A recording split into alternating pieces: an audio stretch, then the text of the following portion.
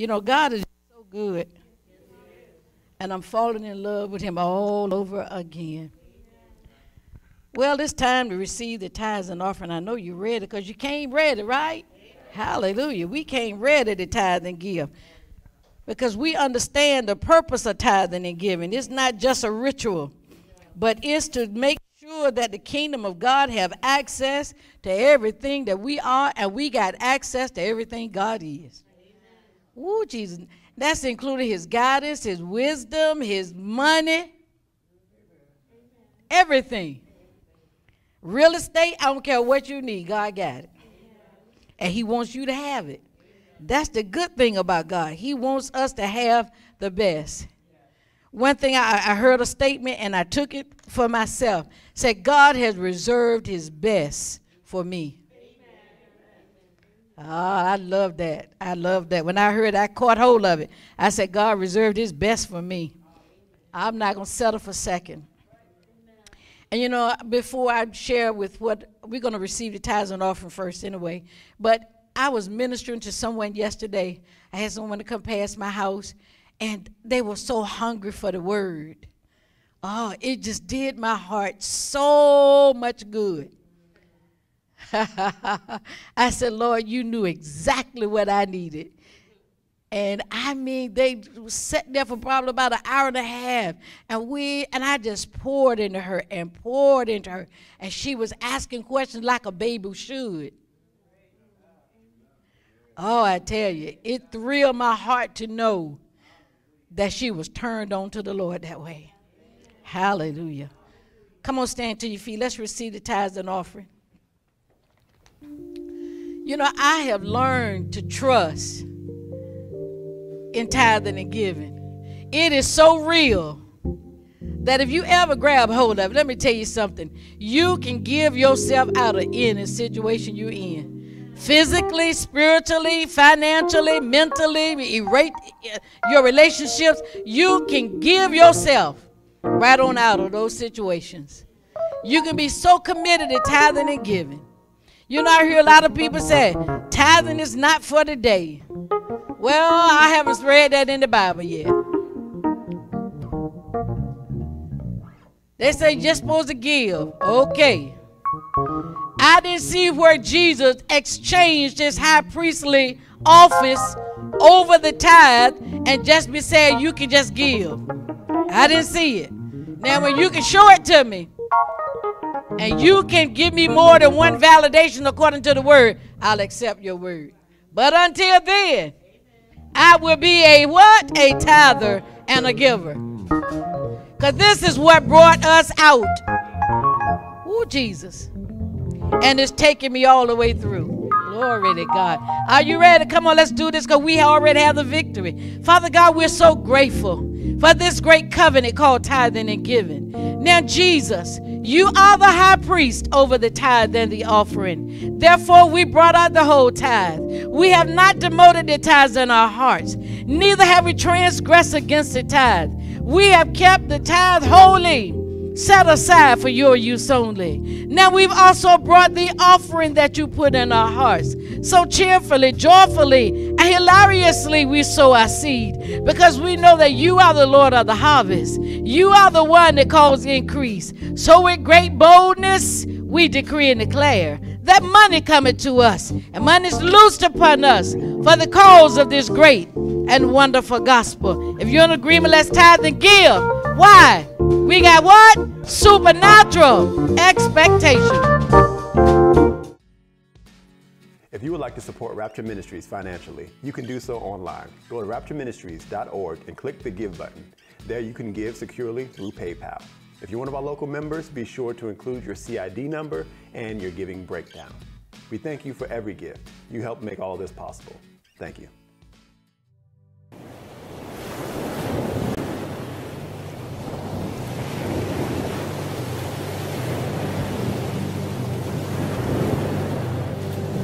Hallelujah. Glory to God. Father, we're so grateful that you made us to be partakers of this end time harvest. We yield to the harvest. We won't struggle with the harvest because we know it's your desire that we prosper, and we receive that now.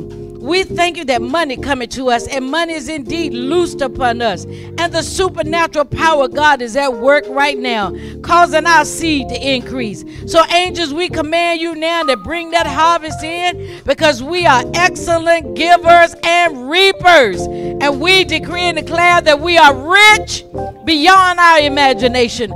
According to Ephesians 3:20, you can do exceeding abundantly above all that we ask or think. And we believe that, and the power is working in us. So we believe that we receive, that we are end-time financiers of this great gospel. In the mighty name of Jesus. Well, go ahead and be seated in his presence. Hallelujah. Hallelujah. Hallelujah. Hallelujah.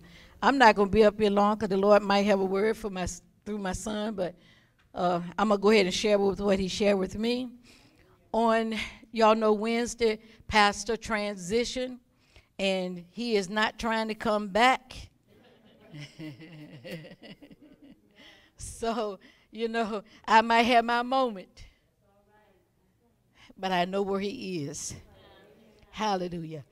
I want you to look at Jeremiah 31, verse 3 and 4, because when I went into prayer on Thursday morning, well, actually Friday morning, I was in prayer. The Lord woke me up about 4 o'clock, and he said, read this.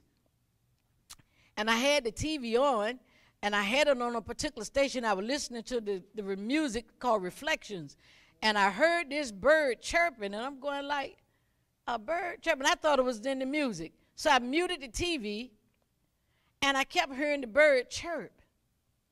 And I said, sound like the bird is in my room. I said, no bird got in my house. But the bird chirped 3 times, paused, chirped 3 times again, paused, again the 3rd time. And then I didn't hear it. It flew away. It was sitting on the ledge of my bedroom window. I said, well, Lord, if you sent Elijah a raven, you sent me a Tweety bird to let me know it's all right. But he woke me up because he wanted to share with me what he's going to do with this church. Because it's not over. Look at your neighbor and say, it's not over. Pastor would be upset if he thought we would stop this work. Oh, my God. So look at verse 3. The Lord hath appeared of old unto me, saying, yea, I have loved thee with an everlasting love. Therefore with loving kindness have I drawn thee. Again I will build thee, and thou shalt be built. O Virgin of Israel, thou shalt again be adorned with thy tabrets, and shall go forth in the dances of them that make merry. So what the Lord would share with me, he says, he built this all along. I know a lot of people thought, sometimes people think you're doing stuff just because you went to school or no. God called us to this. He says, I built it. Now I'm getting ready to rebuild. I'm getting ready to do some things that was always in the heart of Pastor Dale, but we ain't gotten it now. See, sometimes you don't ever know what it cost the ministry to get where you are today. He says, but I'm going to rebuild you. He says, I'm going to adorn you with joy, and you're going to pick up the tambourines, and you're going to dance with merriment. The laughter shall be in this place like never before. Why? Because we're going to be out of debt. We're going to have our own house. It's not over. It is not over. He says, I will build you up again, and you will be rebuilt. And all the things that have been said and done against this church have only made us stronger. Why? Because God built this church. It was founded on the gospel. It was founded on the word. Not only that, but we were ordained and called to this. Oh, my God. He says, I'm going to rebuild you. And he says, you will pick up the tambourines. Got mine already. You need to buy you a tambourine. He says, you will pick up your tambourines again, and you will dance with joy. Hallelujah. Hallelujah. You're going to dance with joy. Hallelujah. Now, that's what the Lord shared with me concerning the church right now. And as he give me more, I'll tell you more. Amen. But what I want to share with you this morning, turn to Colossians 3. Because you got to understand something about the devil. We're in the very last age of the church. And it's time to gird ourselves up with love. Man, we got to wear it like our skin. Some people say like a coat. No, you need to wear it like your skin. So you just can't pull it off when when you get a little moment. You don't take your skin off just because you got a little moment, do you? No, you need to wear love the same way. Love that overcomes all. Colossians 3:12. Put on, therefore, as the elect of God, holy and beloved, bowers of mercies, kindness, humbleness of mind, meekness, long-suffering, forbearing one another and forgiving one another. If any man have a quarrel against any, even as Christ forgave you, so also do ye. And above all these things, put on charity, put on love, which is the bond of perfectness. And let the peace of God rule in your hearts, to the which also ye are called in one body, and be ye thankful. Let the word of Christ dwell in you richly in all wisdom, teaching and admonishing one another in psalms and hymns and spiritual songs, singing with grace in your hearts to the Lord. And whatsoever you do in word or deed, do all in the name of the Lord Jesus, giving thanks to God and the Father by him. Why? Because the family is under attack. And what we have to do is get out of this mode of being selfish. You can't be selfish and be in love at the same time. They just don't go together. I discovered that. And one of the things that my husband taught me was to become a giver. He taught me how to share not only my substance, but my life. And you got to be willing to give your life in order to get life back. Oh, man. If you say, well, I don't hardly have no friends, make yourself friendly. In this coming year, listen, when God's people get in harmony, look, I don't care who's in this room, and some people are missing, may not be here today. We don't know where they are. We need to find out where they are. If they don't want to be known, that's one thing. But we got to start showing that love. Why? Because when God's people get in harmony with each other, miracles, say miracles, will happen. You got to go above what you would do ordinarily. Ooh. Your agreement creates an atmosphere in which God's supernatural miracle working power is free to flow. And that's something Dr. Davis and I have been believing for. It's for signs, wonders, and miracles to be in our midst. And guess what? We shall see them. It's happening now. So Satan is constantly tempting us to spoil that atmosphere. See, he's not, I say all the time, the devil not trying to just steal your stuff. He's trying to get your faith. He's after your love walk. Because without love, your faith doesn't work. And you can quote every scripture in the Bible, but without love, your faith doesn't work. Faith worketh by what? Love. So we need to perfect our love walk. And I just want to encourage you, because you do have an enemy that's coming against you, and he's trying to spoil the atmosphere of love, so to foul up things so that, to keep us at odds with one another over little trivia stuff. That's the one thing my husband and I overcame.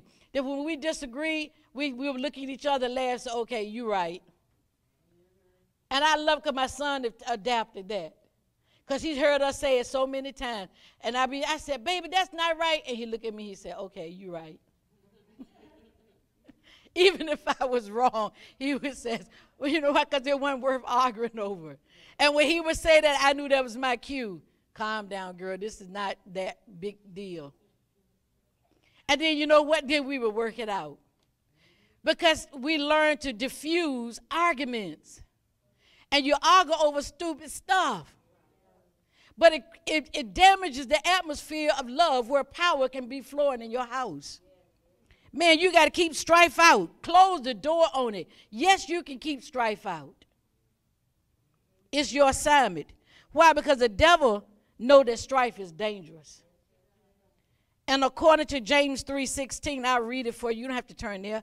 For where envy and strife is, there is what? Confusion and every evil work. Now the devil has an opportunity to sow stuff in your environment that ordinarily wouldn't even be there because we don't protect our love walk. And the most people we do that to is our immediate loved ones. We take them for granted. We're going to put on our good attitude, our best behavior for those out there. But the devil robs us of our power in our own house because we refuse to protect the love walk. And love is not a feeling. It's a decision. It's a decision. I decide to do what God said to do, whether I like it or not. This pleases God. And I may not have no pleasure in it at that moment, but the pleasure comes because my obedience brings power into my situations. And one translation say, where there is jealousy and selfishness, there will be confusion and every kind of evil. So as we're about to enter this new year, don't open the door of your home to Satan by allowing your family the luxury of a few quarters. Not even about the money that you shouldn't have spent for Christmas. Don't argue about that stuff. You got to believe God to pay for it. And you need agreement to do it. Don't get on your husband back or your wife back because she spent just a little bit more than you told her to spend, or he spent more than you thought he should have spent. It's not worth it. You are robbing yourself of power. Find that place. Look, get in there and say, baby, look, I know we overspent, but look, God, we're tithers and givers. We're going to trust the Lord for this. It's going to be all right. It's going to be all right. We're going to make this thing right. And you learn to love each other. Ooh, Jesus. You say things that will build each other and not destroy one another. Because in your moment of your fit, the devil had you to say something that will penetrate your mate's heart, and they will ponder it and hold it, and it'll begin to germinate. This is why you can't, you say zip, zip, zip. When you feel that, everybody know when they're getting angry. Everybody know when they're going to get outside of the bounds of the word. You need to go zip. And if the other one don't stop talking, you stop talking. And you can pray in the Holy Ghost while they're standing there. And let the Lord do what he got to do. But when you really love somebody, you learn to overcome the trivial things of life because they really don't matter. They don't add to your life. They just distract you and take away.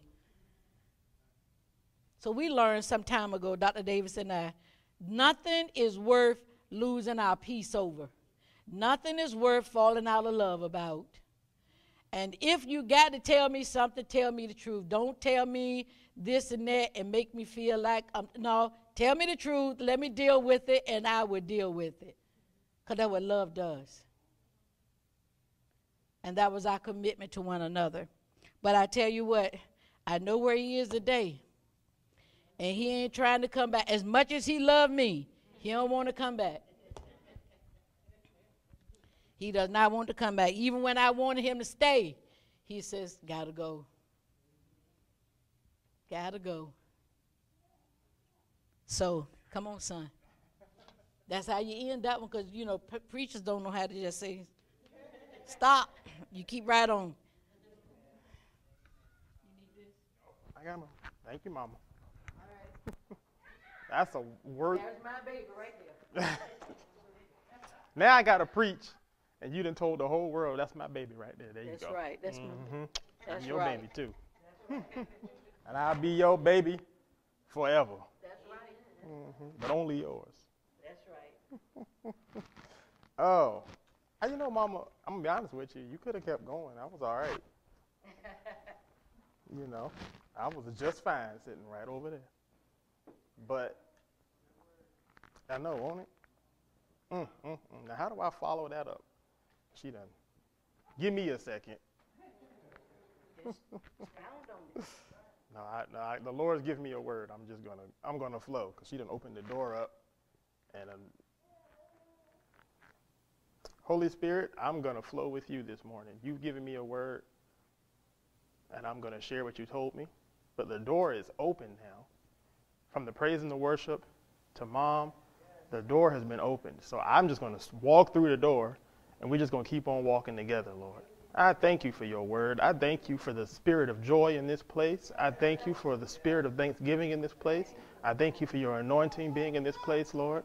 I thank you, Lord, that as the word comes forth, it enters into the hearts of every willing heart, every willing listener, Lord, every attentive listener, Lord, and that it makes change as they receive. I thank you for power and demonstration in this place, Lord. Move as you will. Shut me up if you desire, and move, Lord. I stand out of your way, Lord, only to be used as a vessel. And I thank you for your goodness this morning, right now, in Jesus' name. Amen.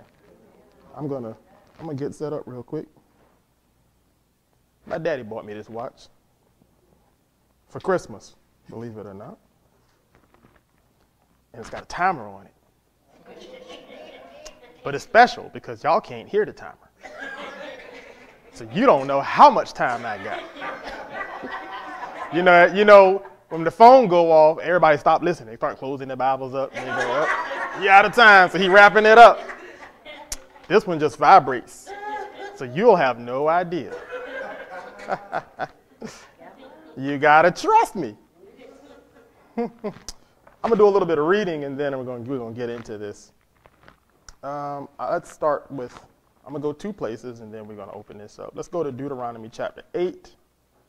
I'm just gonna jump right in because I don't need no introduction. That wasn't an introduction for me. I want y'all to know that. That was just word. That's why I was just enjoying myself sitting right over there listening. But Mama, when she tossed the ball to you, you got to catch it. So I'm just going to go right in. Deuteronomy chapter 8, and I'm going to go at verse 1, and then I'm going to go somewhere else, and then we're going to talk about it. This is the Lord speaking to the children of Israel. He's bringing them into the land, the promised land. They've come out of Egypt. They've gone through 40 years in the desert, unnecessary 40 years in the desert. And now they're coming into the promised land. The Lord has some commandments for them. Now move over to the new covenant. And Paul, in the book of Hebrews, is speaking to the Hebrew church. And he is making a similar observation. He says, now the gospel is yours. The gospel being the promised land of the Spirit, where the children of Israel in the Old Testament had to go to a specific place, and that land was promised to them, and in that place was good land and wealth. Now the promised land is in us. Everywhere we go, because we've been given the original assignment that Adam lost and Jesus gained again. Jesus got back for us. Now we've been given the original assignment to subdue the earth. So now everywhere we go, we make it into a promised land. See, when the children of Israel were in the wilderness, it was wilderness. They could depend on God for provision, but not prosperity. They didn't prosper in the wilderness. They just survived, right? To prosper, God had to move them out of the wilderness into the promised land. But in us is the gospel. So everywhere we go, if we're in a wilderness, we don't have to leave the wilderness. We turn the wilderness into a promised land.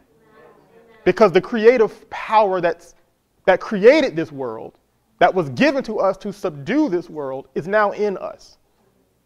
So now God manifests himself through us in wherever we are.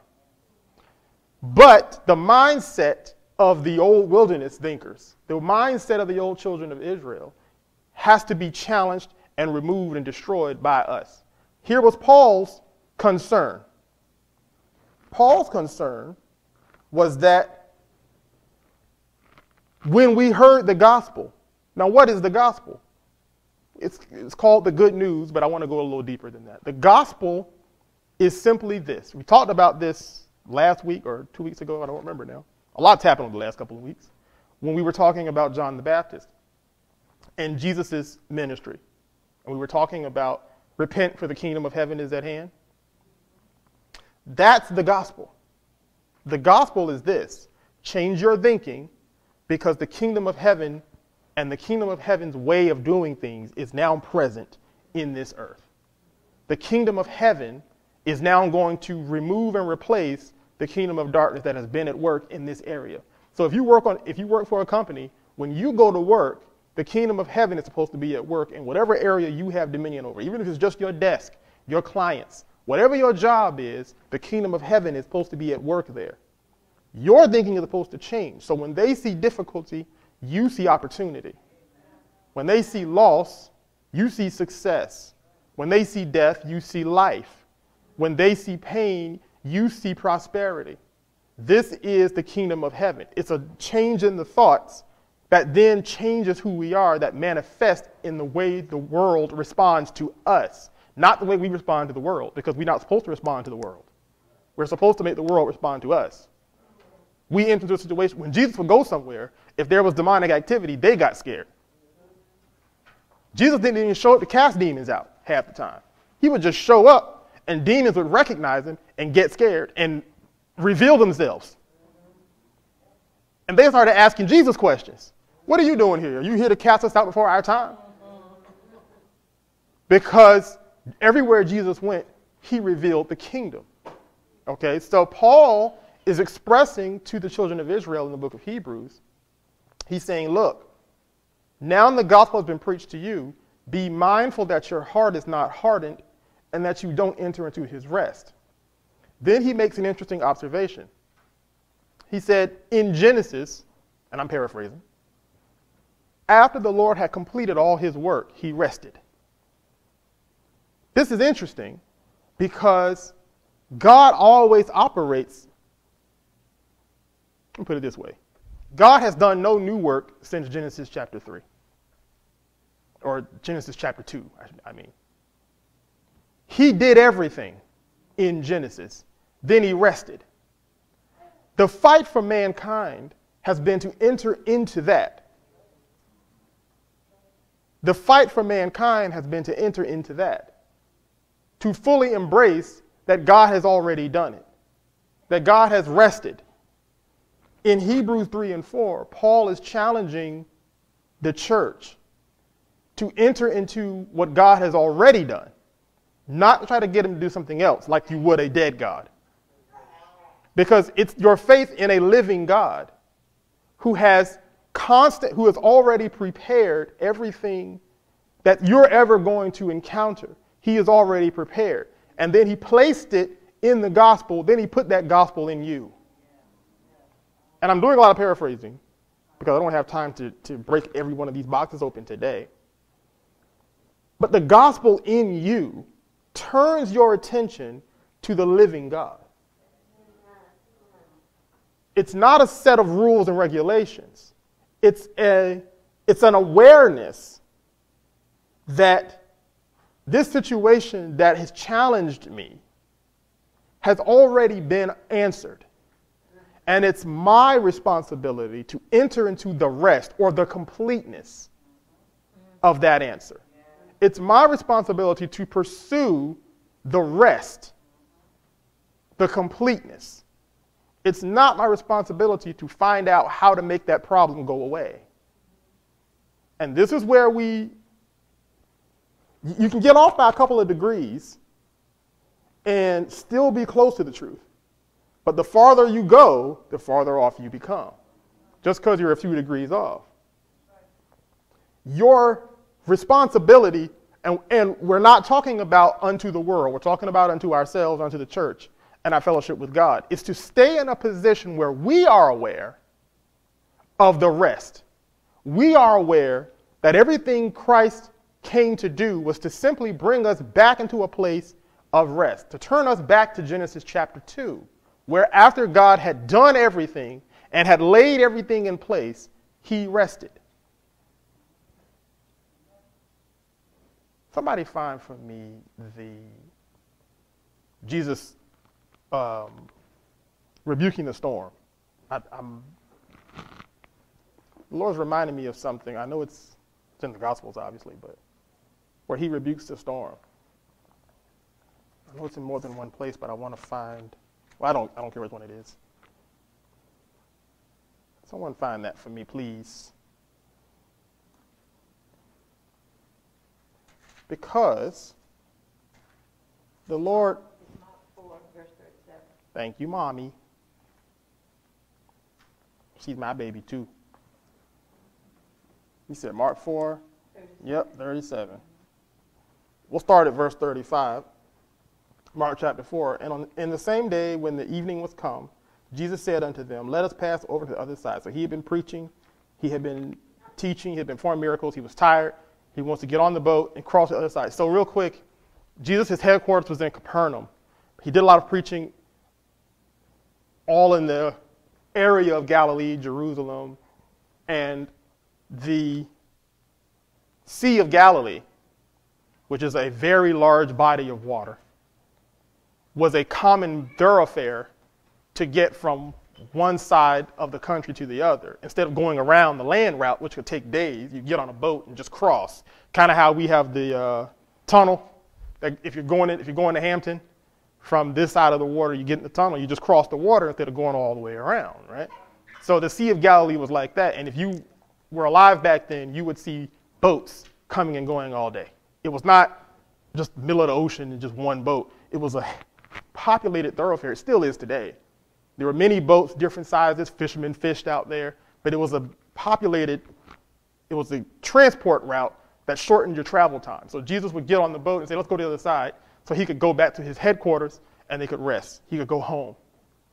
And when they had sent away the multitude, they took him as he was in the ship. And there were also with him other little ships. It was common to see a lot of little ships around. And there arose a great storm of wind, and the waves beat into the ship, so that it was now full. And he was in the hinder part of the ship, asleep on a pillow. And they awoke him and said unto him, Master, carest thou not that we perish? And he arose and rebuked the wind, and said unto the sea, Peace, be still. And the wind ceased, and there was a great calm. And he said unto them, Why are you so fearful? How is it that you have no faith? And they feared exceedingly, and said one to another, What manner of man is this, that even the wind and the sea obey? Okay, so we know this story. Watch this. When they woke Jesus up, they didn't know he could rebuke the storm. They asked after the fact, rather, what manner of man is this, that even the wind and the sea obey him? So my question was, well, what did they wake him up for? What did they want him to do? He's asleep. If we're all going to die, let me sleep. If we're all on a boat and you don't think I can do anything more than you can do, and I'm asleep, let me die in my sleep. Don't wake me up so I can be afraid with you. What you going to run to me for? They didn't know Jesus was going to do this. They didn't even know he could do this. So it wasn't like they were waking him up because they said, hey, do something about this storm. That's not what they asked him. They didn't ask him to do anything because they didn't think he could. They just wanted to know if he cared enough that they were dying. How many times have we been in a storm and gone to God and asked him if he cared? And we might not have said it so boldly, but we say it in how we pray. We say it in how we come to him, like he doesn't know there's a storm. What I have learned is that if you're in a storm and God is asleep, you're going to be okay. Amen. Whenever something that could potentially destroy me was going to come upon me, God would always wake me up. He would always give me opportunity. He would always prepare me. Now I'm going to share some revelation with you. I'm going to share some insight into how God moves. When you are in constant fellowship with the Lord, he will prepare you, sometimes days, weeks, months in advance, and you don't always know what he's preparing you for. But he'll begin to move you. He'll get you up at 3 o'clock in the morning and say, just come here and just read this and just pray this. And you don't know what it's for because he's preparing you for something that would destroy you if you weren't prepared. And that's good because that's his love. He's a good father. That's what he does. But then there are those times when something happens and it looks like God's not interested at all. It looks like, why didn't you prepare me for this? Why didn't you could have said something to me 2 weeks ago when I was praying. You knew this bill was coming and you didn't say anything. When God is asleep, you're going to be all right. The best thing you can do is go to sleep with him. Don't wake God up because of a storm. And of course, I'm speaking figuratively. We know he doesn't sleep. When I say asleep, I mean when God is in his position of rest. That means this answer is already done. You see, Jesus was in his position of rest. It wasn't the storm that was going to kill them. It was their unbelief. It wasn't the storm. If the storm was really going to kill them, Jesus wouldn't have put them in it. Because he was in the boat too. Jesus didn't want to swim. He wanted that boat to get to the other side just like they did. If the storm was going to be a problem that they couldn't handle, Jesus would have prepared them. Jesus went to rest because he was in a position of rest. The storm didn't bother Jesus. And there's no scripture that suggests he was going to do what he did if they hadn't woke him up. And a lot of times we focus on the event, the miraculous side of the event, and we don't focus on what led up to the event. A lot of times we write songs about Jesus stopping the storm and rebuking the wind and the waves, and that's great. But why was Jesus upset? If this was an opportunity for him to just show off his power, you think he would have reveled in the moment, but he didn't. Jesus was upset with his disciples. What was he upset with them about? That they didn't have enough faith to do it themselves. He'd been performing miracles all day in front of these guys. In Hebrews 3 and 4, in Hebrews chapter 3, Paul writes that the children of Israel saw miracles in the wilderness for 40 years. They were not absent of miraculous manifestations of God. Miracles and manifestations are wonderful. God is the bringer of those things, but they don't change the mind. You have to decide to believe. Jesus had been performing miracles all day. They've seen his word, his power at work. And yet they get on a boat, they're in a storm, and because they're afraid of death, they wake him up to share in their fear. Why? So then why did Jesus rebuke the wind and the waves? That now we're going to see the love of God at work. The love of God is this. Jesus understands, just like he does with us, that sometimes you can't teach when there's a storm. The storm wasn't the problem, their unbelief was. But he couldn't deal with their unbelief as long as the storm was going on. So he turned his attention to the storm long enough to deal with it, to eradicate it. He takes the storm out of the equation, and then he turns back to them, and he preaches to them about their lack of faith. He doesn't even bring the storm up anymore. He brings up the fact that they didn't have enough faith to deal with the storm themselves. Because the storm was never the problem. A lot of the things that are problems to us that we call storms aren't the actual problem.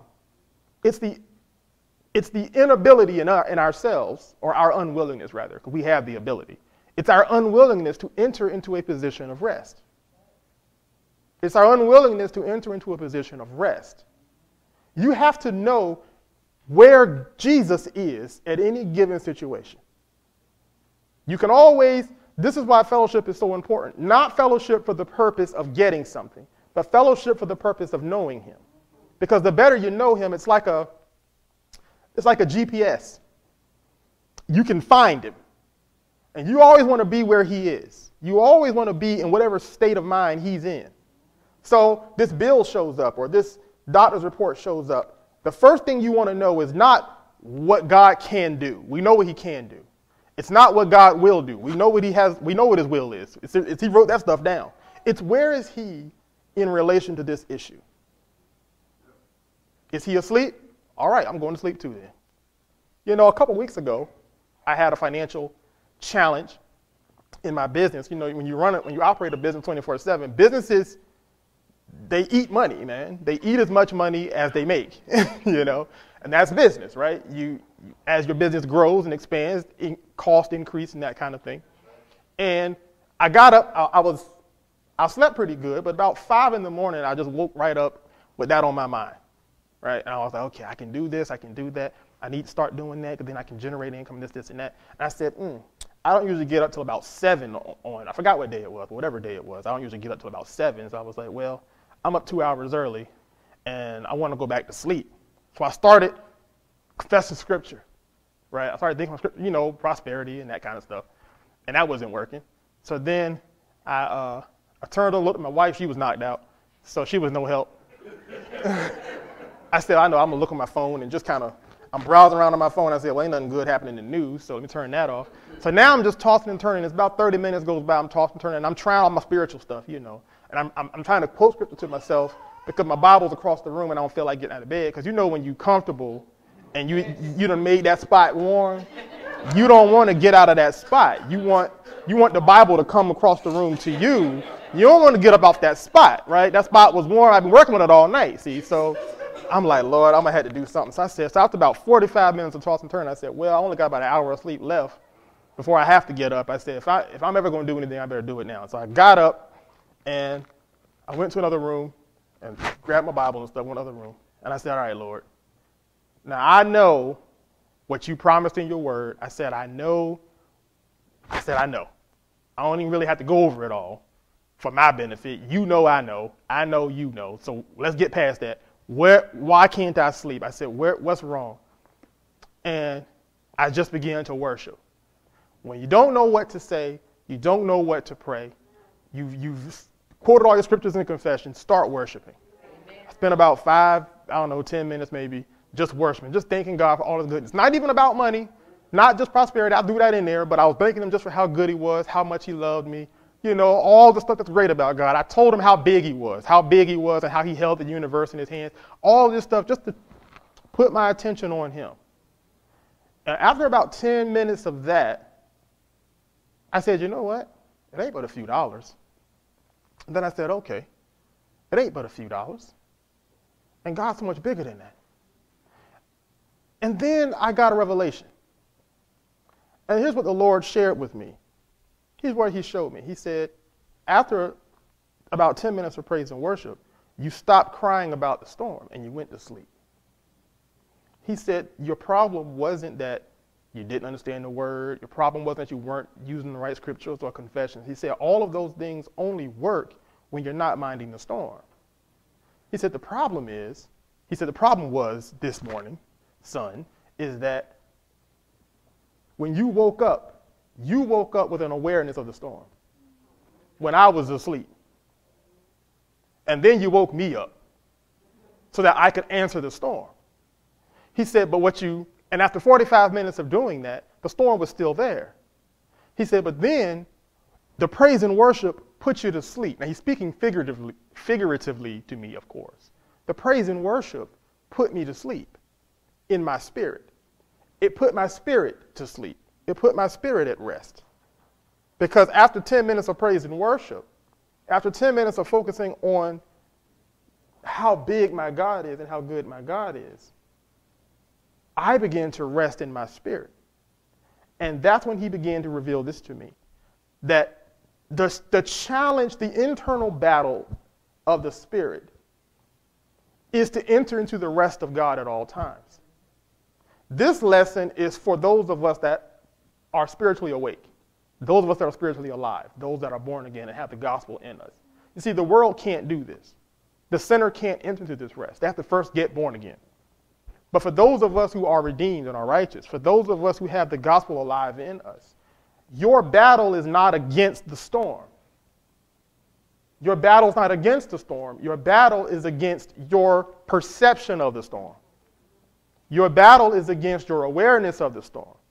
It's against the position that you take in the storm. Jesus was asleep. Now, I like to believe that whatever Jesus is doing in the Bible is what I should be doing. You know, when you see Jesus doing something in the Bible and then you see somebody else doing something, I'd rather be doing whatever Jesus was doing at that moment. Jesus had no interest in the storm. So we shouldn't either. It wasn't that storms don't come, that the storm didn't come. Jesus was displaying the position of the kingdom at that moment, because that's what Jesus came to do. We talked about that. He was a display of the kingdom of God in every situation. So wherever Jesus went, you saw the kingdom of God's position on that problem. If there was sickness in his midst, the kingdom of God's position would address it. If there was death, he'd go to a funeral and address that dead body with the kingdom of God. If there was a storm, Jesus would address it with the kingdom of God. And in all the Gospels, this is the only time Jesus actually calmed the storm. He really didn't care about that stuff. When Jesus walked on the water, in another place in the Bible, it was another storm. The winds were high, the waves were high, and they saw a man walking on the water. It was not a calm, peaceful, serene day. It was dark, it was windy, and it was stormy, and Jesus is walking on the water. Why didn't he calm the storm? Because he don't care about storms. It's not a deep revelation, people. Don't read much into it. The problem is we glorify our problems. We own them, and then we magnify them above God. So then when Jesus is asleep, we get angry. And we wake him up, we kick him. Don't you care that I'm going to lose my house? Don't you care? They asked him. Don't you care? Now, Jesus has been taking care of these guys for years. They had the nerve to ask a man who they just seen heal and feed thousands of people, don't you care that we're going to die in this storm? And Jesus didn't even say anything to him. He just got up, hold on, storm, we'll be back, and then rebuked his disciples. And all of us gospel heads have written a song and a half about him rebuking the storm. That's literally the least important part of that whole story. The storm was so unimportant, Jesus would not have even woke up if they didn't wake him up. I'm trying to get y'all to see, the thing is, when you read the Bible, you can't read it through your culture. You can't read it through your religion. You can't read it through how you perceived it growing up, what your mama taught you or your grandmama taught you. You got to read it as it is. Jesus was not interested in the storm. If the storm was a problem, Jesus would have taken care of it. Jesus didn't rebuke the storm because they were going to die. He rebuked the storm so he could preach. Because as long as they were so aware of the storm and so terrified by it, they couldn't hear. And if Jesus was going to get one thing out of this trip, since he wasn't going to get a nap, he was going to preach. He was going to get some more mature disciples. You understand? That's the thing about Jesus. That's the thing about God. His only goal is to mature and develop us. The stuff that you bring him as a problem is not really a problem. It's your perception of it that makes it a problem. Amen. But when your perception is on the kingdom, the problem goes away. And that's the key. Paul was in a ship that shipwrecked in the middle of the ocean, and everybody survived. Then when he got on the land, he got bit by a poisonous snake and survived. It's all about perception. Life and death situations were occurring to them all the time. People was always trying to kill Jesus. They was always trying to arrest him for something. He was always in the storm. It's like they never crossed the sea when it was quiet. Wonder why that was. And what's interesting to me is, the Gospels were written in the voice of the disciples. It was written by the disciples. It wasn't written by Jesus. I mean, it was inspired by God, but these are the disciples' accounts of what happened. So they only make themselves look good in this. And they wrote it. Like, they didn't even try to make themselves look good. They wanted to get the point across. Because by the time they wrote these, they were much more mature. And they said, look, we might as well just expose all our business and expose all our problems, because we ain't finna come up in here and be like the boat. I like how they wrote the boat began to sink. Maybe it was, maybe it wasn't. I like to think that Jesus wasn't going to sink with the boat. So maybe Jesus' piece of the boat was just going to float and the rest of it was going to sink. I really don't know. There isn't a lot of detail in Mark about that. But here's what I do know. Jesus was asleep, and he showed no signs of waking up. So my question is this. Are you waking God up because you refuse to enter into rest? Let's go back to Hebrews and Deuteronomy for a moment. Everything that God says is something he's already done. He doesn't say things that are going to happen. He says things that he's done, and he reveals them to you so that you can get a piece of it. He reveals to you what he's done so that you can partake in it. The group of Israelites that came out of Egypt, every single one of them was supposed to go into the promised land. And he gave them 40 years to enter into the rest. But because they were used to a dead God and not a living God, they needed constant manifestation. And they never pursued fellowship. So when God would say something to them that would require them to have to depend on him, they would pull back. And he said, after 40 years, I couldn't do that no more. So he killed all the guys that were in unbelief, and what was left went into the promised land. But then once they got in, he said, all right, look, because you're in a land where everything that you used to pray about is no longer an issue, what are you going to pray about now? If you woke up tomorrow in perfect health, with hundreds of millions of dollars in the bank, and your family all around you loving and hugging on you, what would you pray about? Do you even really know God? Because you've only really ever dealt with him in consideration of an issue or a concern that you had. If every one of your issues, everything you could think of that was wrong, was corrected overnight, what else you talk to God about? Oh, there'd be some praise and worship for a while, but that would get old. That would get old. Then what? Because once you got done thanking him for all the stuff he'd done, what would you do with the rest of your life? That's the question. That's what the Lord was challenging the children of Israel with in Deuteronomy 8. He says, when you built your goodly houses and you watched your kids grow up and your flocks are overflowing and everything is good, don't forget me. He didn't say, don't forget what I've done. He said, don't forget me. Amen. He said, remember the Lord your God. Yes. He said, I'm the one that got you here. Don't forget me. Amen. God didn't want to be left out of their life once he had corrected all their problems. See, the 40 years they spent in the wilderness, he was just revealing himself to them, and they kept kicking against it. He was just revealing himself to them. And they kept resisting because they weren't,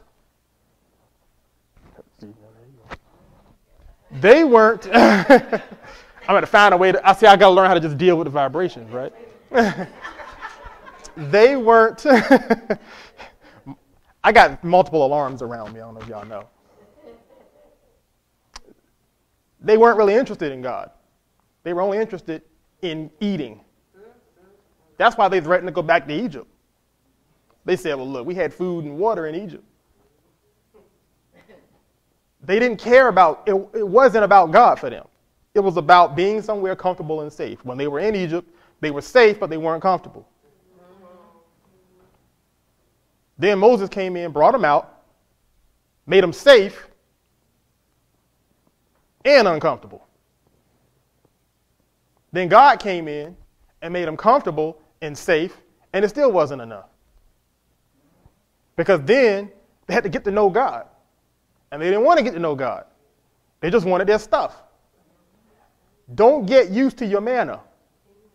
Manna is not God's best. They got used to manna. They ate manna for 40 years. They learned to maintain enough of a relationship with God to get their bellies full and to sleep at night, and that was it. They never touched abundance in the wilderness because they never touched God, because they walked in unbelief. Unbelief is not just, I don't believe you. Unbelief is an action. It's a lifestyle that acts opposite of the truth of the kingdom. It's a perception of the world that takes the kingdom of God out of the equation and replaces it only with what they can see. That's why Jesus rebuked his disciples in the storm, because their unbelief caused them to respond to God as if he didn't love them, because they put the storm first. The children of Israel put their needs first instead of their God. And that was what God called unbelief. It wasn't that he didn't want to meet their needs. Don't misunderstand what I'm saying. God will meet every one. He's already met every one of your needs. But the pursuit is him. The pursuit is him. The pursuit, the children of Israel were to pursue God. Jesus' disciples in the storm were to pursue being like God. It's levels. Once the gospel is preached, we're supposed to pursue being like God. And what they did was they acted like the children of Israel. We have a problem. You don't care. We're going to die. That was the problem they had with Jesus. And it was the same problem cropping up in this church in Hebrews. And that's why Paul wrote this letter this way. He said, listen, the gospel has been preached. You have now the ability to enter into the completeness and the rest of God. Your fight from here on out, and this is the message for us today, our fight from here on out is to live, not just act like, but live with a constant reality of the kingdom of God, not a constant awareness of the storm. The storms are still going to be there, but that's not why we get together on Sunday. That's not why we pray. I don't pray to solve problems. I pray to enter into the rest. I always want to know where Jesus is on any given issue, and that's where I put myself. If Jesus is asleep, I'm going to sleep. If he wakes me up, I'm up. I'm constantly pursuing God's position because that's where the kingdom of God is to be revealed. In closing, my personal pursuit for 2021, since we're talking about New Year, is that I develop in this way and that we all develop together. I have a long list of things that I desire to do for the Lord. But the number one thing at the top of that list is to know his will for me in 2021. Because I know everything I want to do, and they're all good. They're all legal. But outside of where the kingdom is, even a good thing is a bad thing. And I don't want to be outside of where God is at any given time. Now, we did a better job in 2020 than we've ever done as a church of being where God was, especially when it came to things like politics. That was big for us. For a long time, the church had been silent, not just us, but the church in general. And we made some mistakes. We bumped some heads. We might have made a few enemies we didn't have to make. That's fine. We can clean that up. But in 2020, there was a shift in this ministry, focusing on the peace of the presence of God and a renewed desire to pursue God for ourselves, not just manifestation. And then there was another focus on being where God is in our world, in our community, not just in the four walls of a church, but in politics and in business and in media and in industry and in every other part. We're waking up to our assignment as the church. And my personal pursuit for 2021 is to dig deeper into that, to go even further into that, to really just push the envelope on that, as they say. Because if we're in the will of God, we will stand. Amen? Amen.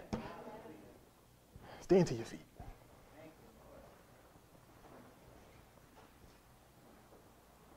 Mom, did you have anything else you'd like to say?